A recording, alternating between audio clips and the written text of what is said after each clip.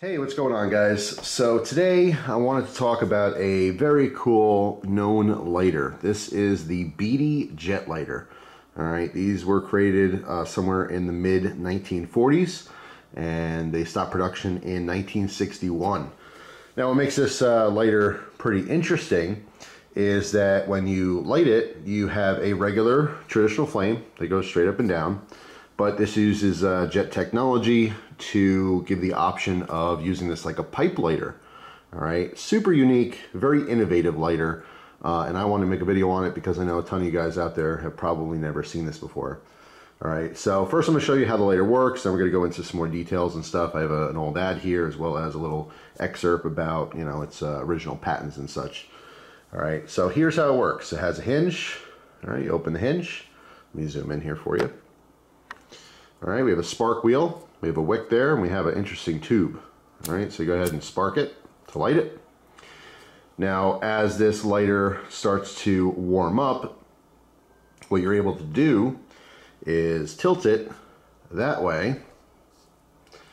And what happens is the fuel pressure inside builds and it shoots out of that tube. So you're able to use this like a pipe lighter, sideways. All right, if you didn't want it to be a pipe lighter, you could turn it back upright. And then it'll slowly come back in and you'll have your regular flame, all right, to light cigarettes or candles, whatever you want. So really simple concept, and it is a really interesting lighter. So what's so cool about it is obviously not everyone needs, you know, a pipe lighter or like a sideways flame, as I talked about in my recent videos with all those different lighters that I was showing. You know, to have a lighter, normally you have this traditional flame that rides up and down. But if you ever needed that you know, sideways flame, maybe to get into a candle that's a little bit deeper, you know, or for most people to smoke a pipe or something like that, you have the option, which is really cool. So here is the original patent for this. All right, this works like most lighters. All right, where we have a cotton fill in here, then we have a wick that comes down. You fill the bottom with fluid, it soaks up the fluid, you spark it, it lights it. The only difference here is the addition of this tube. Okay, so what happens is the fuel, those vapors, it's riding through this tube. As this tube heats up, because it's close to that flame, it creates a vacuum, a suction. Okay, so basically as it gets hotter and you tilt this, the vapors are being pushed out, and because they're being pushed out, the flame goes sideways. All right, really interesting. Very cool concept. I'm not sure why this, you know, ended production. I would think that this would be continuously popular, you know, popular like the Zippo lighter, because you'd be able to light cigarettes, cigars, you know, or pipes. That would be pretty cool. But for whatever reason, they stopped making them in 1961. So here's an old ad. All right, let's see, perfect Christmas gift. All right, for dad, brother, or yourself, which is clearly sexist. There's no reason why a woman wouldn't want a lighter either. But back then, that's just what it was. This is a man's thing. Forget the ladies. So anyway, famous Beattie lighter, Beattie jet lighter, excuse me, expressively designed for lighting pipes. It says tilted slightly, flame jet directly into pipe bowl, upright, an excellent cigarette or cigar lighter, protective windshield, guarantees strong flame out of door and indoors. Pigskin covered, obviously there was a leather covered option back then as well. Gunmetal trim, factory guarantee enclosed with each lighter. Buy now while they last, and back then it was $2. All right, and then obviously you can do it by mail as well. So yeah, government surplus bargain. So there's an old ad on it. All right, again, to fill this lighter, you remove the case. All right, just pulls off, very similar to a Zippo lighter, and then you are going to just soak the cotton fill with your lighter fluid. All right, it's very easy to overfill these. So you want to start slow, you know, drip some in, drip some fluid in, let it sit a little bit, hold it upside down, let gravity pull it to the bottom. All right, as this top starts to dry up a little bit, add a little more, add a little more, all right, until you're sufficiently filled. All right, if you overfill it, it's not that big of a deal. Just lean this on something upright like that, and you know, it'll slowly evaporate. All right, so once you fill it, by the way, there's your flint tube screw. So just like a Zippo, you'd unscrew that, you'd have your spring and your flint if you wanted to replace the flint on here. And on the bottom you can see this tube. Now the only thing is, if you are replacing the wick, you do have to be very careful in actually, you know, putting the wick through the pipe here. All right, so that's a whole process I've never gotten into. Eventually, I'm sure I'll have to do something similar, but you can see obviously there's a bunch of extra wick here. So even if I had to pull this up and trim it, it'll probably okay, you know, a couple times before you'd have to actually replace the wick. Really simple, really interesting concept. Again, I'm not sure exactly why they don't still have this lighter available today. It's just a really cool design. So there's your regular flame. Again, you want that to warm up for a minute. All right, once it's nice and warm, start tilting it. You can see it slowly pushes that flame out. It's just super, super cool.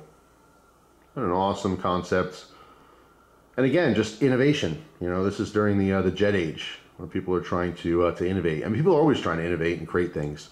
But for some reason, you know, back then it seems more exciting because things are brand new. Today's day and age, we see a lot of technological advances, but like mechanical advances and different things like that, I guess, I don't know, maybe I just don't notice it. I'm sure there's constant innovation. But anyway, I just wanted to read this to you. This might be the boring part of it for the people, you know, lighter collectors and such. You might want to know about this. Let me give you a shot on the bottom. All right, so you see the Beattie jet lighter, big bold letters, made in USA. And now this has 2 patents on it, and that's why I wanted to read the information to you. This is a later model. Some of the original models had the single patent. So let me read to you exactly why. So Beattie jet lighters were made from the mid-1940s until 1961. The jet lighter was first invented by London-based guy S. Barker in 1929. He filed his U.S. patent on November 5th, 1930, and was granted his patent on January 17th, 1933.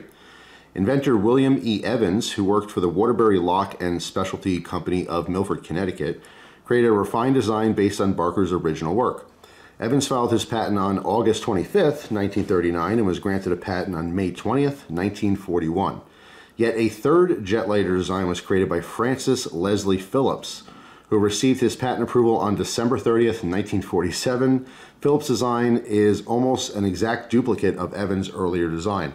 So you have 3 different dudes here, all right, who are basically coming up with the same thing. It is possible to differentiate earlier Beattie jet lighters from later versions by both the patent numbers listed on the lighter and the typography engraved onto the lighter's bottoms.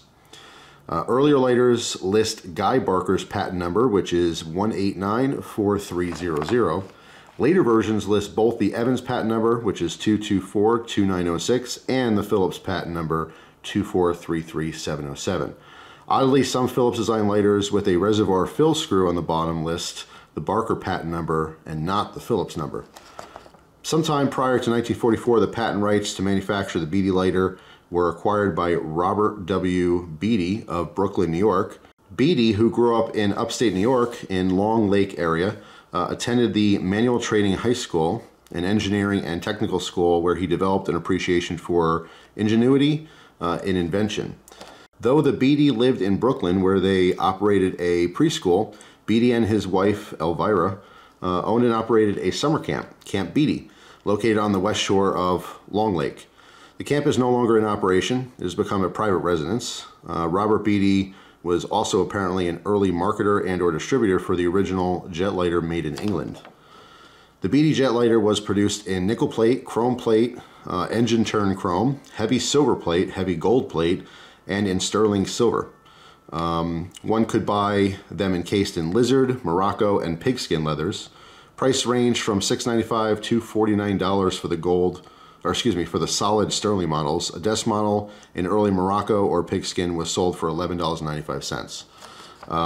Champ also produced the Champ Jet Stream lighter, circa 1950, which was essentially the same as did Lord Chesterfield, circa 1955, and Mastercraft Spitfire, circa 1955.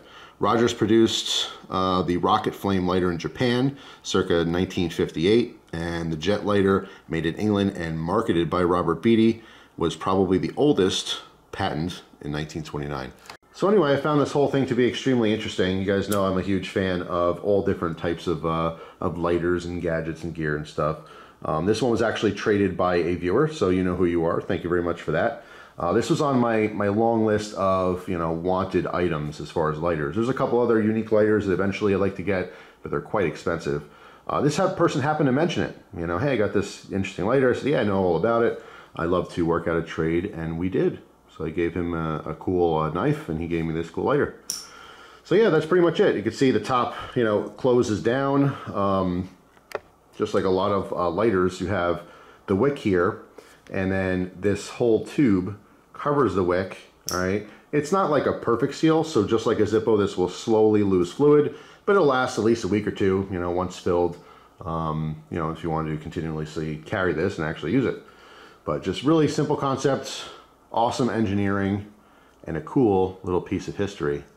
So I love it. You can definitely find these, you know, if you're interested. These do pop up on eBay all the time. You can get a beat up one for 20 bucks, you know, and then obviously some better ones go all the way up. Just depends on condition and who's looking at the time. But I would say on average, they're about $30 to $40. All right, so they're definitely, they're out there. They're definitely accessible. Like I said, they're pretty frequently on eBay. So if you do have an interest in this, you can certainly find one. But I'm sure there's other places you can find them as well. You know, antique stores might have these, but who knows what the prices will be at antique stores. All right, so before I go, a quick word of warning because I burned my finger pretty bad on this. Luckily, it didn't blister or anything, but it was a pretty good sizzle. I actually heard it.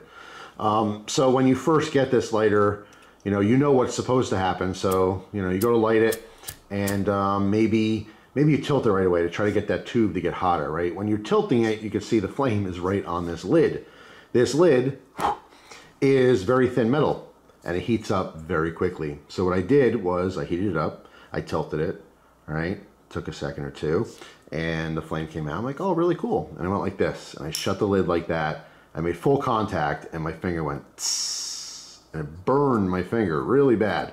All right, so just be careful. This lid is thin, so obviously direct contact with that flame, it does not take very long to heat up very, very hot. Okay, but under normal use, it's not going to heat up. Clearly, it goes completely out of the way here. That's something else too. If you're in person buying one of these, you want to make sure you have a good spring on the lid. Oftentimes with these older lighters, you know, the spring wears out or breaks or whatever, and it just kind of flop around, or it might even fall off. This one happens to be pretty good, where it's very functional. But yeah, pretty darn cool. The Beattie jet lighter. We get one more action shot here before we go. Heats up, tilt it. Flame shoots out. How cool is that? Awesome. Now this is warmed up from me using it. It works even better. But yeah, that is the Beattie jet lighter. So again, this one is probably from maybe mid 50s, early 50s, all the way up to 1961 when they ended. It is one of the later years, but what does that exactly mean? I don't know. I'm sure there's websites where you can maybe look at other factors to get an exact date.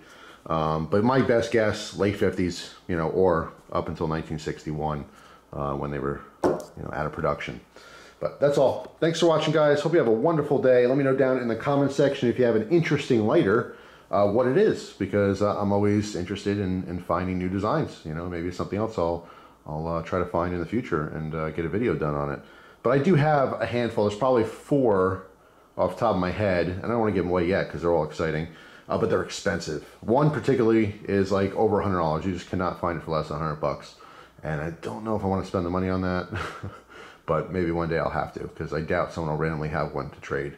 But yeah, I love lighters, as you guys know, and this is a really cool one, so I want to make a video on it. So hopefully you guys enjoy the video. Thank you so much for watching, and I'll see you guys tomorrow with, guess what? A brand new video.